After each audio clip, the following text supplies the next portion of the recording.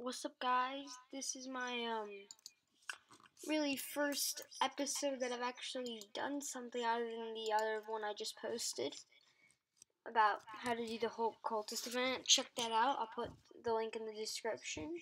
It's about how to do the whole lunatic cultist event, like including the cultist and the Nord 4 pillars, with just beetle armor and potions and a razor blade typhoon. Mount preferable. Today I wanted to be showing you, I'm going to mainly be doing videos, either Let's Plays, or which weapon is better. Like, my first video I did was Star versus Meowmer. Well, today I'm going to be showing you guys, the Solar Eruption versus the Daybreak. Now, this has been a question I've been asking myself for a while. Even though I use the Solar Eruption more, the Daybreak is a great weapon. So let's get down to it. So right now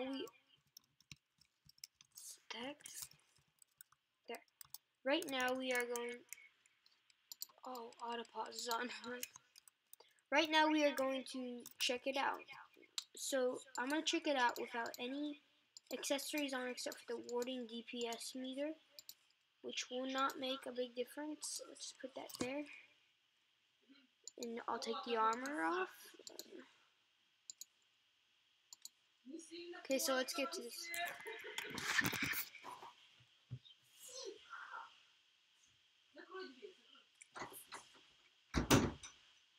I'm sorry, guys. It's just someone's in my house and they keep talking. I have to tell them to shut up.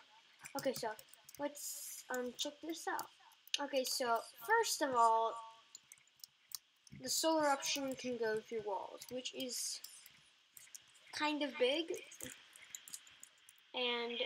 But the Daybreak does attach to enemies, so that is also. So they both have one thing that's unusual about them.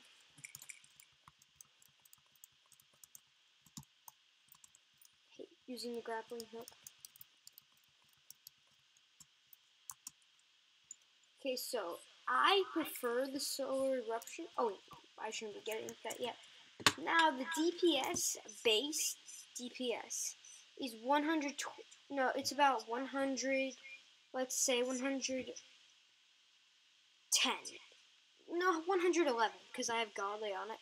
And this will do about 160. Seems about right. Okay, so 160 base damage and 121. So it's not bad base damage. It's not a bad base damage. So let's get to on target damage. So for one target, the Daybreak does. Ugh, that's horrible.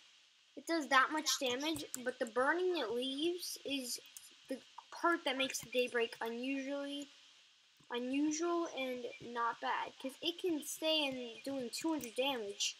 Like, it's just really good because of the 200 damage. But then when you go on the other hand and you find the Solar Eruption, it goes from all of the targets, and it does insane, like it does like 100 times more damage. But I still like to use the Daybreak, so I might call this a tie. But Solar Eruption does win. Yeah, Solar Eruption wins. Wait, I'm sorry, guys. We forgot to test it out with the armor and stuff. So even though this can go through walls, the Daybreak still is a good weapon. Maybe a great weapon. I use it maybe more than the Solar Eruption. So let's test this out with armor and accessories.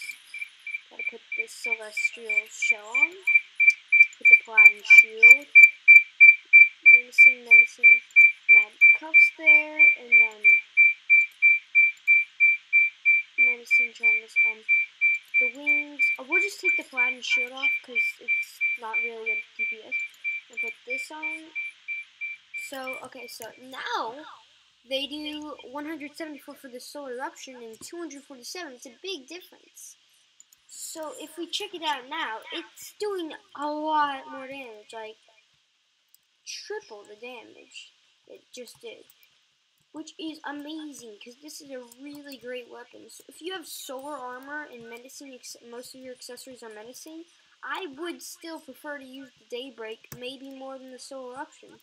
Just because of the fact that it does like 200 damage constantly with you throwing them and with the other stuff. And you can, it's a throwable. It goes as far, even though it's controlled by gravity, it goes as far. Like, there. This does go pretty far. It's an extended sword. But it just doesn't go far enough. Like, that or the Daybreak. Wait, I'm in front of the target dummy. See, it goes double the length. Maybe triple. So, yeah, I'm kind of leaning forward to the Daybreak. But Solar Eruption still is a great weapon, especially for its wall use.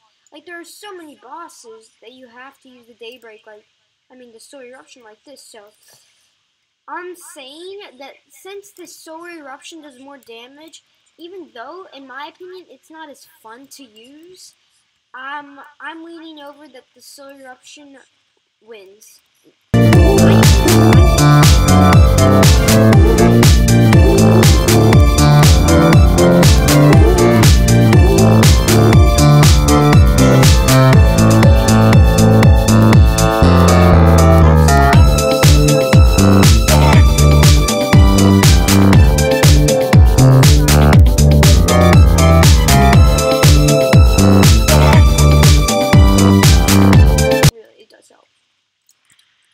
Thank you for watching once again. Be sure to put any comments on which weapon you think is better, Daybreak or Solar Eruption.